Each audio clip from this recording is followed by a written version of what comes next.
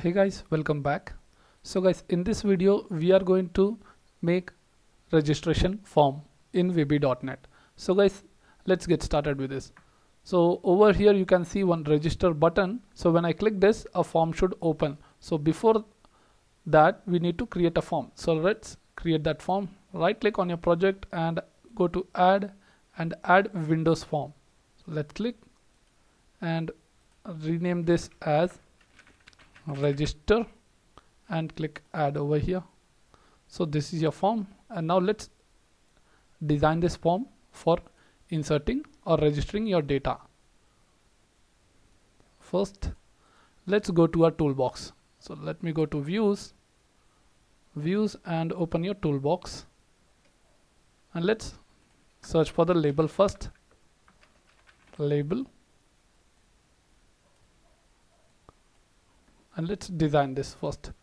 As simple, you can just move on with this, where you are going to tell as register form or registration form,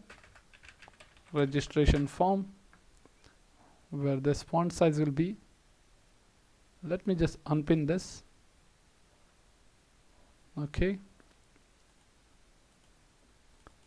here it is, 20. Now let's keep insert. So guys, now let us select one more label for the calling the input fields name. So first we'll select with this and call over here first name. Let's copy and paste again. Paste, done. Let's give this as last name, copy paste. Gender, paste. Phone number, paste. And then create this one as email ID,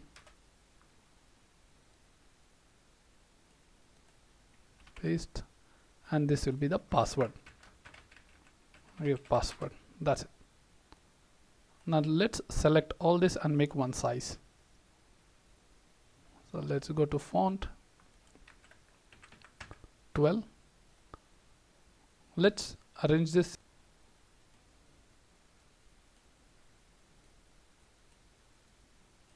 Now let's create all the input box. So just call the text box. So select with this text box, just click and drag over here and extend that. So let's copy and paste for everything we require over here. Let's come here for phone number, email, and one more thing we missed for the password. And for gender we are going to select the combo box. So type combo, just click and drag and just make it. Now guys, just align this form. So let me just align that. Now let's insert the value inside this. So click on this and click on edit item. So let's give male, hit enter, type next value as female and other. So let's make that one for default one. Let's give -- select. So this will give an option called for the selection. So let's click OK. So once you run this, that time you will get a drop down option. So guys, now let's create one button, button button. Let's click and drag. Let me make it just a little bigger size. Copy and paste again over here. Let's make this button 1 as register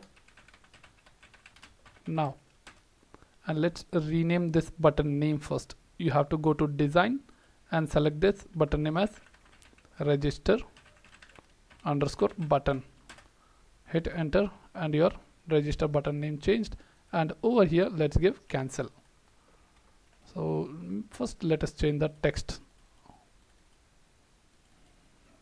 called cancel, and you can set the background color if you want. Just back color over here. select with this red, and then text and all, you can just design with that. So guys, now let us move over here and change the button name, that is cancel underscore register. So cancel register we will give. Save this, and now let's move back to our form design, form 1. So this is our welcome page, right? So when I click on this form should open. So first that, double click on this button and your button name is there. So let's open registration form. So let's copy that form name first. So once you click on this form, your form name will be shown over here, that is register. So let's copy this form name and then paste inside this code. So first you need to close the current form, so that is me.hide function, and open the registration form. So let's paste registration.show function. Save this, and now guys, let's test first. Let's save and start the project over here. Let's just wait for it. Okay, so guys, now let me click on this register. You can see that the form is closed and that behind form is hidden. So guys, same way you need to close with the cancel also and then start the code about it. So let's get started to code the registration form. Let's go to register, and now guys, let's click on register button, register now. So let's double click on it. Over here, let's type the registration code to insert into database. So first we need to create the database connection and all. Now you need to import first. So let us import the SQL. Import system.data.SQL client. Okay, and now let's create that. So first we'll create dimcon. Let us make it a small dimcon as new SQL connection, where, and then the command variable we are going to create as new SQL command. And now let's create the connection string. So connection string we are going to create, and in this connection string your database connection string will be given. So as you saw in previous video, we have created a database inside views, server explorer. Over here you can find your database. Right click on this, go to its property. Over here you can see that connection string. So double click inside this and copy and paste over here. Let's unpin this property, paste, unpin it again. So inside this you need to do some changes. So you can see that double quotes is given, just remove that, and again here it's given, so remove this. So this is how we give our database connection string inside your code. So it's now let's continue. So first you need to open the connection. So let's type open, and then your command is equal to new SQL command, where, so let's type the command call insert into your table name. So my table name is, as you can see over here. So if you want to know how to create this table, watch out the previous video. The link is given in the description. Over here you can see that users table name, right? So this is my table. So let me just close and copy this user's name and paste over here, users, where over here you need to call your input fields. So let's type values, where you will call the input name. So single quotes, double quotes, and inside this you need to give double and symbol, and then you need to call your text. So let's call fname.text. So this name will be called from, it's not loading because we didn't create that field names. So let us create over here, go to its property, let's pin this. First you need to create over here. Let's go to design and rename this as fname, and then for the last name just change that text box to last name, and this is your combo box, from combo box to gender, and then phone combo box 3 to phone you are going to give, and then your email ID, email, and password is final password. So now let's call those values over here. So let me just unpin this, and now let's paste that one by one. So let's give comma, and then again you have to copy this same code. So let's copy and paste. Simple. Let's change this name as L name, and then again paste with the gender, your phone. Let me just scroll it and give email, and then final the password. Save. So this is about the SQL command. So let's remove this semicolon from last, and over here you need to give the connection string. So make sure you are giving CON. So this is your connection string. So let's save and hit enter. Now guys, you need to check with the if condition if the data is inserted or not into your text box. So let's check that in if condition. If name dot text, which is equal to double, or lname dot text, and then again same thing we are going to check with or, with that the gender one, gender dot text is equal to null. We forgot about this, so make sure you are giving null over here. It's null. Or your phone dot text is equal to null, or let's type that email dot text is equal to null, or password dot text is equal to null. So if this is null values, you have to show that message. Let's give that else also over here.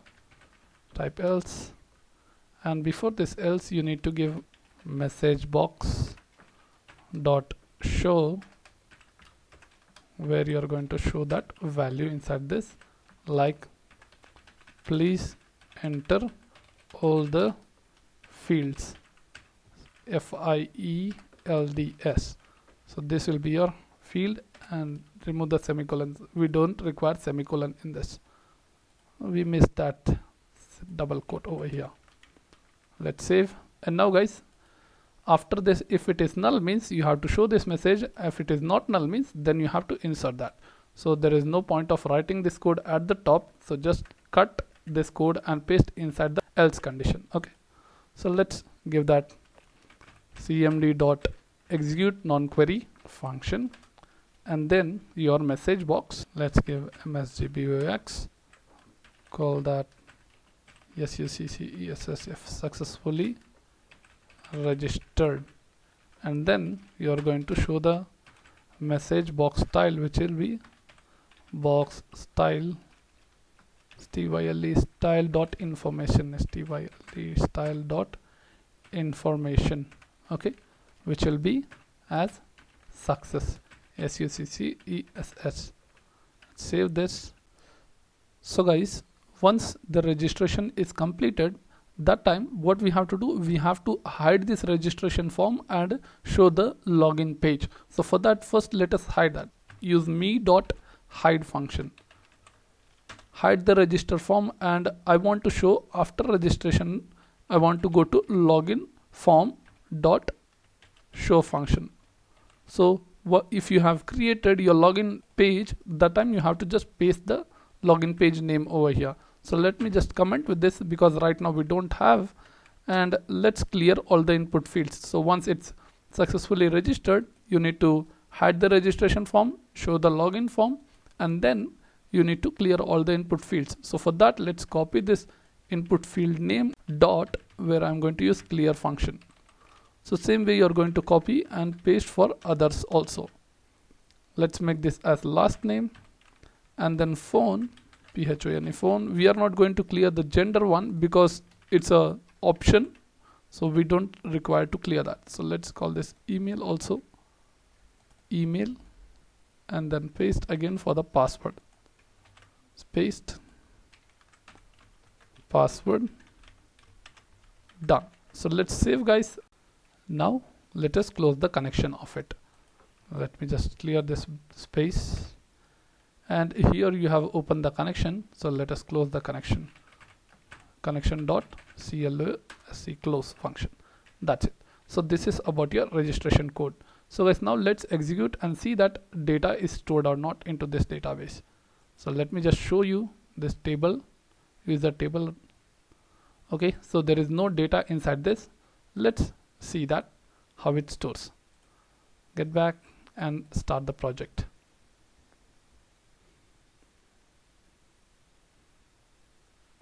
So let's click on register, where you can see this registration form, and let's insert that data. So first name Ved Prakash, where gender you're going to select over here.